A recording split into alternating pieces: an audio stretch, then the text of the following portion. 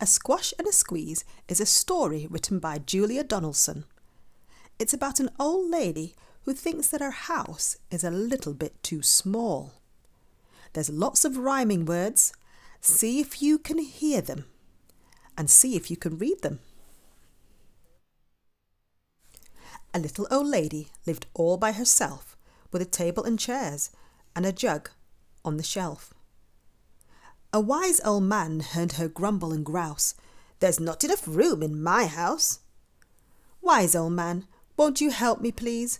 My house is a squash and a squeeze."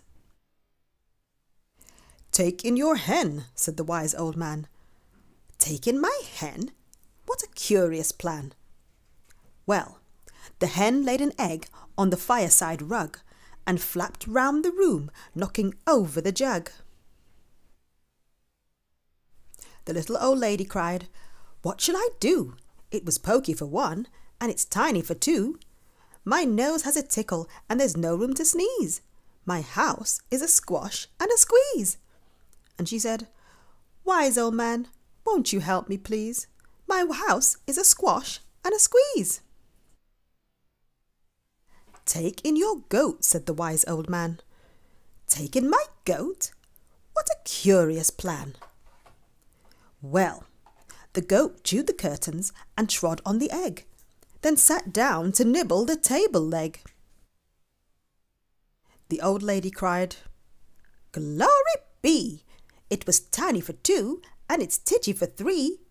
The hen pecks the goat, and the goat's got fleas. My house is a squash and a squeeze." And she said, "Wise old man, won't you help me please? My house is a squash and a squeeze."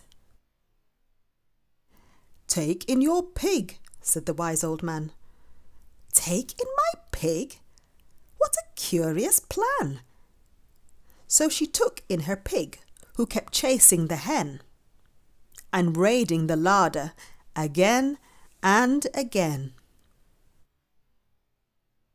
The little old lady cried, "Stop, I implore! It was titchy for three, and it's teeny for four.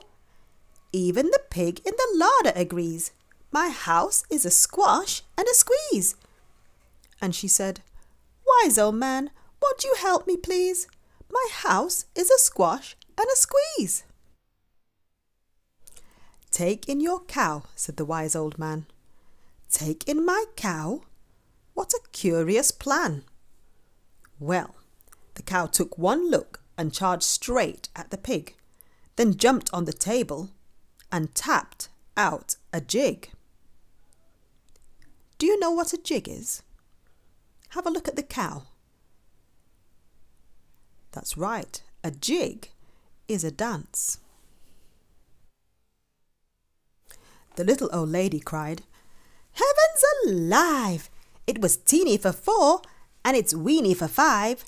I'm tearing my hair out. I'm down on my knees.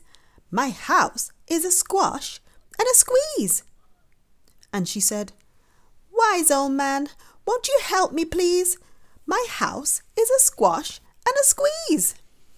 What do you think the old lady should do? "Take them all out," said the wise old man. "But then I'll be back where I first began." So she opened the window and out flew the hen. "That's better. At last I can sneeze again."